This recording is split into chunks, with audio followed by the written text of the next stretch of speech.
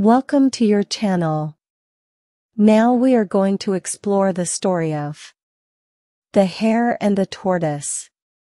Once upon a time, there was a speedy hare who loved to boast about how fast he could run.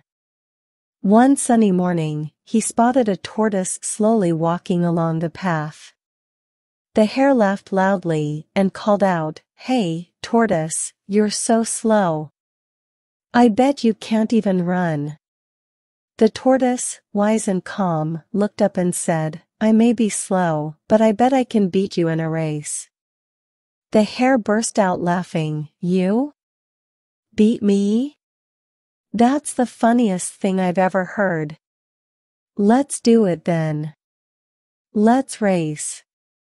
The fox, who was their friend, agreed to set the course and be the judge.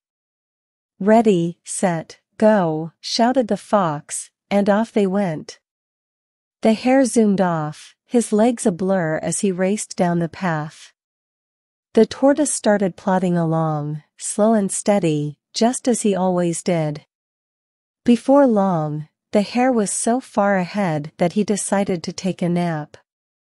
"I'm so fast, I can afford a little rest," he thought as he lay down under a shady tree and soon fell fast asleep. Meanwhile, the tortoise kept moving, one slow step at a time, never stopping.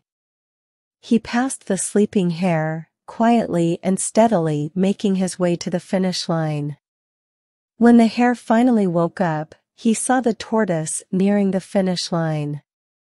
He jumped up and ran as fast as he could, but it was too late. The tortoise had already crossed the finish line. The hare couldn't believe it. "How did you do it?" he asked, puzzled and a little embarrassed. The tortoise smiled and said, "Slow and steady wins the race."